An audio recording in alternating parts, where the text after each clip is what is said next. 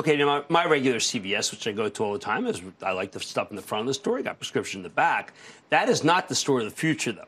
No, Jim, we're evolving, from what we know to be today's drugstore. We're calling them health hubs. They're more of a health destination.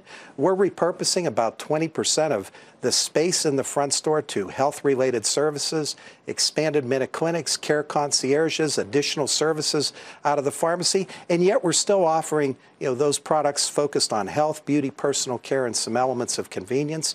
We started this time last year in the Houston, Texas market. We ended last year with about 50 stores in 4 markets.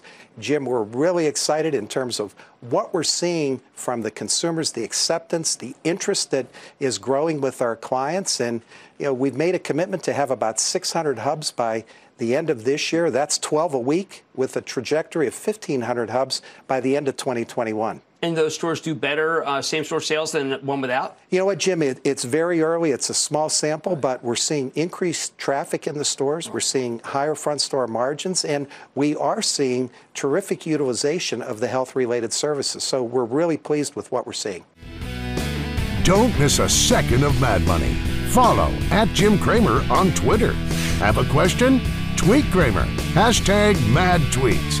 Send Jim an email to madmoney@cnbc.com or give us a call at 1-800-743-CNBC. Miss something? Head to madmoney.cnbc.com.